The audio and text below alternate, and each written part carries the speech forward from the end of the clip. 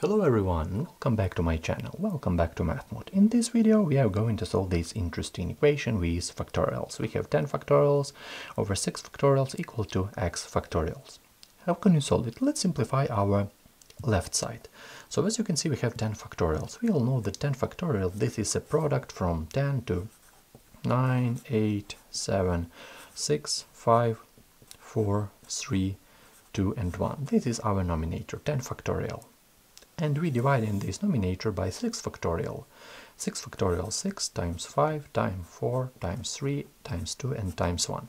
As you can see we have a same product in our nominator and in our denominator, because in our nominator we will have this product and this product will be the same, so we can easily cancel it. So as a result, as you can see, we have this interesting product. We have 10 times 9 times 8 and times 7. This is equal to x factorial. But what is will be equal our x, because this is not like a common factorial. This is not like a factorial that we know, because we have like 4 numbers. We multiply just 4 numbers. So I suggest you to simplify this a little bit. Let's factor this 10, for example. This 10 can be written in a simple way. So 1 times 2 and times 5. This 9 can be written as 3 times 3. This 8 can be written as 2 times 2 times 2, and 7, of course, we'll add this because we cannot like factor it. This is a prime number. So let's write all of these elements in like a natural order. So we will have 1 times 2 times 5. I write it 1 times 2 times 5. Next, multiplying by 3 by 3 by 3 by 3. Next, 2 times 2 times 2 times 2 and times 7 in the end.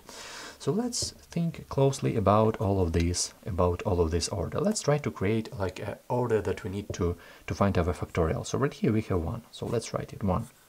Right here as well we have 2. So I just write 2.